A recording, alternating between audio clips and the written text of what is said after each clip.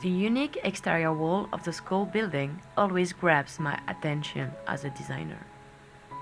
My day always starts with a cup of coffee as my daily intake.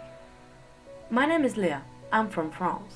Currently, I'm studying abroad as an international student in Melbourne. In RMIT, I'm doing business courses.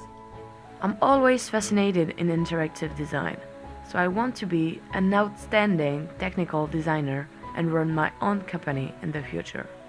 Taking business courses at RMIT could give me the global management vision that I can apply into practice when I run my own business in the field of designing. I do love working with people.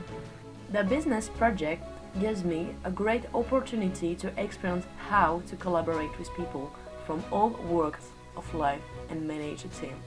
They are not only my project members, but also my good friends.